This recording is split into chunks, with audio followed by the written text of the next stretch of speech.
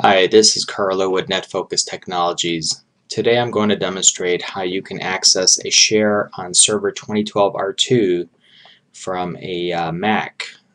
To proceed, we're going to go to the server 2012 R2 C drive.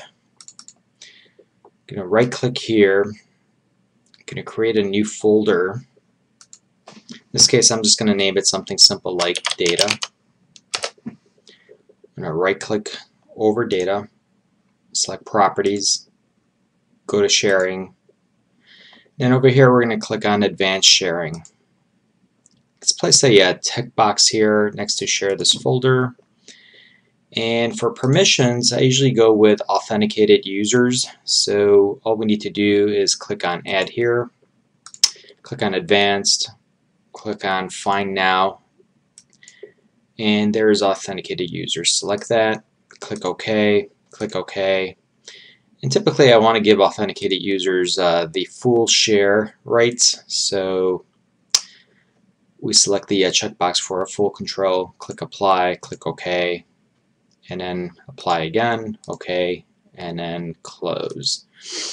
The next thing I want to do is create a user that will be allowed to access this share. So to do that, we go to Start, Administrative Tools, Computer Management, and under the local users and groups, select the users folder, right click, select new user, and in this case I'm just going to use my first name. Enter a password as well, and typically I'll uncheck the user must change password at next login for this demonstration. Click create and close out of here. So the next step is to find out whether or not we have a static IP set on our server. To do that, click on Control Panel, go to Network Sharing Center, click on Change Adapter Settings, right click over the Ethernet, select Properties. You want to highlight Internet Protocol version 4, select Properties, and you'll notice that we have selected the use the following IP address, and in this case it's going to be a static IP of 192.168.0.30. So this is basically saying that the machine will always consistently use the same IP number. So go ahead and click on OK on that. Typically, if you're going to be sharing a data folder, you want to have a static IP set on the server.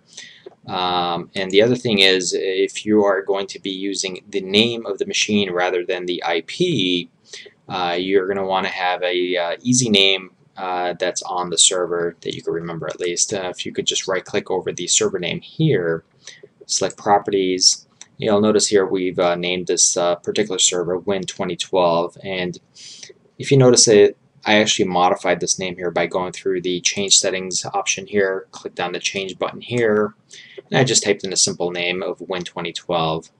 And if you've got DNS set up on there, this is the correct way of doing it, is to be able to access the actual machine name versus the IP.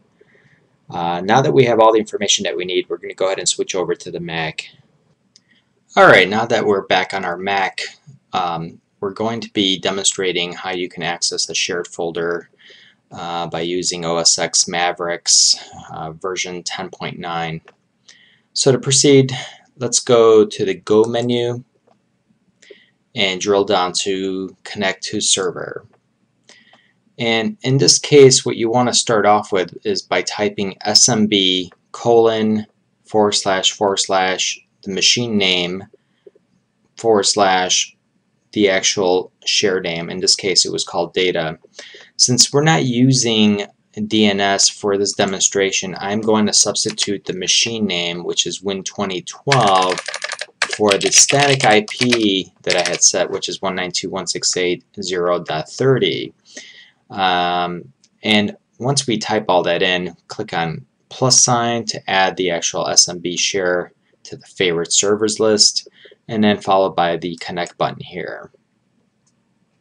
Now you may be prompted for a username and password on the server. As you may recall, we created a username under the computer management. So make sure you put that in there, followed with a password. Very important. Now that we've connected to our shared folder on the server, we could actually create other folders in here by right-clicking, selecting New Folder. In this case, I'll call this one Accounting.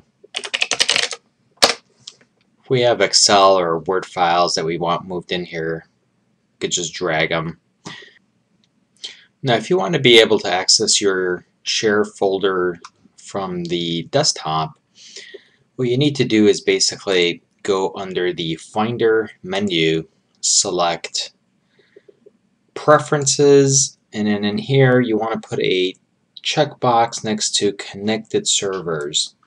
You notice that when I do that, you have the data share access on your desktop. If we double click on here, we're able to access the shared folder that's on the server 2012.